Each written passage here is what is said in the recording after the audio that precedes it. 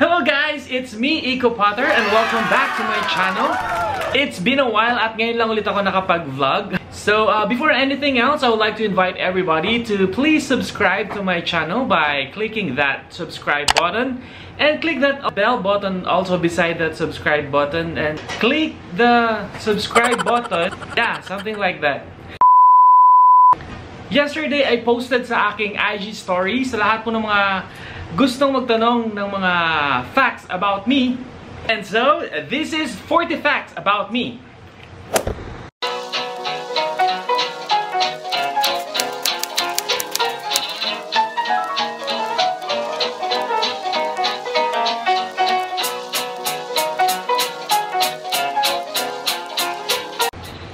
Thank you very much po sa lahat ng mga nag-respond sa IG story ko. At ito na po yung kasagutan sa inyong mga questions. Question number 1. What's your family name? Karamihan sa inyo nagtataka kung bakit Ico Potter yung pangalan ko. Lahat ng social media account ko, yan yung pangalan ko, Ico Potter. Pero hindi po yan yung real name ko dahil ang aking real name ay Rico Madrigalejos. M-A-D-R-I-G-A-L-E-J-O-S. How many siblings do you have? Ako po yung bunso sa amin at meron akong 2 sisters. What's the name of your pet? Siguro ilan sa inyo kilala na yung aso ko, si Cooper. Don't you worry about the thing. Actually, nagmula pa si Cooper sa Riyadh. So, 4 hours from Alcobar. Having said that, gusto ko talagang i-mention yung friend ko na si Dempsey from Riyadh. Dempsey, thank you dahil si Dempsey po, siya po yung nag-arrange para makapag-travel si Cooper from Riyadh to Alcobar. What is your favorite childhood memory? Siguro yung isa sa mga favorite kong childhood memories ay nung time na nasa scouting ako. So, Boy Scout ako simula nung elementary days. Yan. Madalas sumasama ako sa mga camping sa school. Ganun din kasi sa church namin before, very active yung Boy Scout.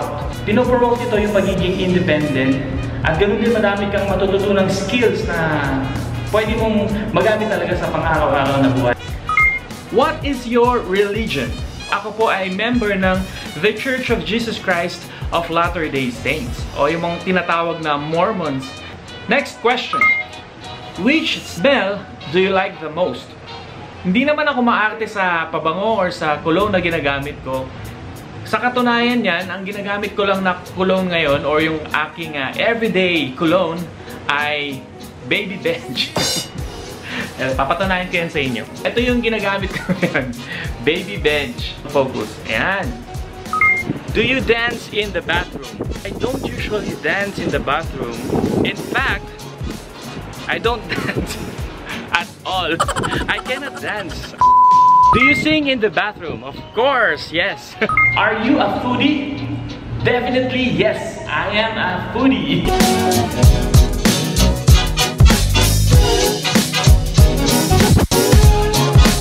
Mahilig kang kumain. Hindi naman halata, diba? What type of food do you prefer? Wala namang specific na pagkain, pero I usually enjoy eating pasta, pizza, and burgers. So, lahat ng mga pang-diet na food, kinakain ko. What type of movies do you like? Actually, kahit ano naman, kahit anong movies naman pinapanood ko. Na-enjoy ko din talaga yung horror. Pero napapanood ko lang siya kapag may kasama. Which movie did you watch last time? Kanina, pinanood ko yung Coco. Kung alam niyo yon, sino nakapanood ng Coco? Comment down below. Isa siyang Walt Disney movie produced by Pixar, kung hindi ako nagkakamali. It's about a boy named Miguel na mahilig siya sa music pero yung kanyang family ay against dito. Ayaw ng music dahil sa history ng family nila. So maganda yung movie, madaming matututunan about family kasi family-oriented siya. And at the same time, about music din siya kaya gustong-gusto ko. May mga songs doon na talagang nakaka-LS. Like, remember me, though I have to say goodbye. What thing you can cook best? Well, hindi talaga ako masyadong magaling magluto. Pero, may mga natutunan akong mga dishes. Natutunan ko actually ito sa nanay ko. Yung pagluluto ng sopas. Sobrang init ngayon dito guys sa Alcobar, grabe. 39 degrees Celsius. Really, I'm on fire. Do you play games? I am not a fan of mobile games. Kahit yung mga Nintendo, Game Boy, hindi ako masyadong mahilig doon. Not really. Describe yourself in 3 words. Parang eto lang yung mga tinatanong ko sa interviews ng K-World. Paano nyo po madidescribe ang naging buhay nyo dito in 6 words? Ano naman yung 6 words ng buhay mo? Ano po ba ang 6 words ng buhay nyo? Ibahagi mo naman sa amin ang buhay mo in 6 words. I guess I am friendly, down to earth, and generous. Have you ever cheated in examinations? Ay, hindi. Wala akong ganito. Siyempre, joke lang. Oo, na-experience ko naman yan. Lahat naman siguro ng tao naranasang mangopya. Are you good at mathematics? No. What are your hobbies? Madami. Madami ba? Konti lang pala. Dito kasi sa Saudi Arabia, konti lang yung mga magagawa mong bagay. Kasi medyo strict yung place, yung bansa na ito, hindi sila open kagaya sa Pilipinas. Kapag nandito lang ako sa bahay, nanonood lang ako ng movies, kapag walang pasok, nagsushoot lang ako for K-World. Isang program yan sa TFC. Citizens, Rico Madrigalaos, your resident citizen here in Daman, Saudi Arabia. Do you think you have a charismatic personality? Merong nagsasabi na very charismatic daw ako. Charismatic sa mga nanay. Dahil madaming mga nanay na aliw sa akin. Ewan ko kung bakit. What were the weirdest clothes you have ever worn? Bago ako graduate ng college. Kasi yung racket ko that time is maging talent sa mga iba't ibang mga soap opera, mga teleserye. So one time, parang fantaserye yung pinuntahan kong shoot that time. Tapos may pinasuot sa aking costume. Ibig sabihin meron kang role. Nagulat na lang ako nang iabot sa akin yung costume ng isang puno.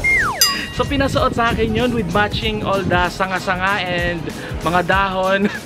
So tawang-tawa talaga ako that time. At grabe yung scene ko pa is kalaban. So ang ginawa sa akin, pinagulong-gulong pa talaga ako sa may hagdan. What was your first pet? First pet ko ay isda. Can you dance? Around me are familiar faces. No, I cannot dance. Do you believe in charity? Yes, I do believe in charity. Pinalaki siguro ako na tinuturo sa akin yung importance ng charity. Kung papaano magmalasakit sa kapwa, kung papaano maging mapagbigay at i-share yung blessing mo. Name 2 of your favorite apps. I'm using an iPhone. Isa sa mga favorite na apps ko dito sa phone ko ay yung iPlay. Yan, iPlay. Kasi dito ako nakakapag-download ng mga songs, mga music. Very useful siya sa akin. At syempre, isa din sa mga favorite kong apps ay yung TFC. Promote din. TFC, very significant siya sa akin. Dahil madalas ako manood ng mga shows sa TFC. Napakadaming pwedeng panoorin dito. Hindi ka maboboard. How often you use social media? Nako, madalas. Dahil nowadays, ito na kasi yung trend. Nandito na lahat ng mga in terms of communication. So, ginagamit ko yung social media para makipag-communicate sa nanay ko, sa mga kapatid ko, sa mga pamangkin ko. And at the same time, dito ko din pinopost yung mga daily whereabouts ko, kung ano yung mga kaganapan sa buhay ko, para din ma-update yung family ko na nasa Pilipinas. Do you like being inked? Meron akong mga friends na, yan yung gusto nila, magpapatato.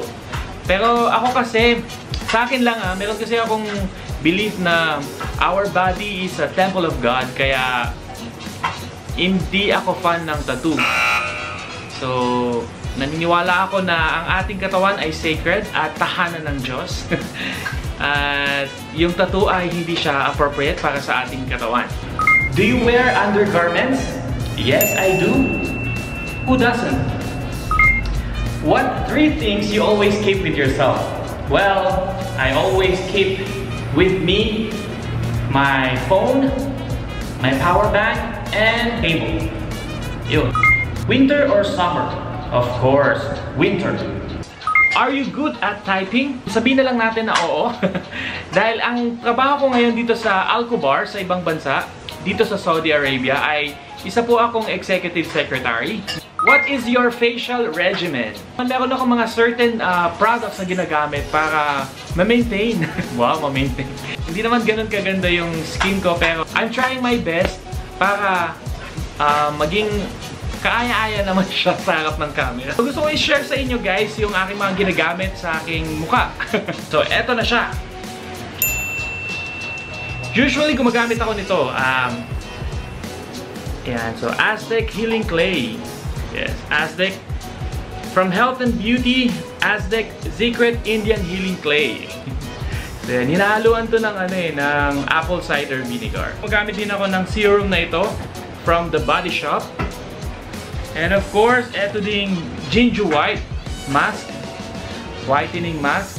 Ito din, isa sa mga favorite ko from Nature Republic, yung Aloe Vera Soothing Gel.